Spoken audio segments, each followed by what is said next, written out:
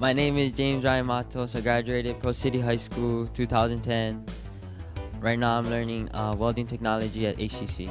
The welding program at Honolulu, I like how it's like all work-based. You do your own work. You gotta rely on yourself, and you have to just work hard. I got interested in welding because my dad, he does it at home. It's all around me, and I just fell in love with it.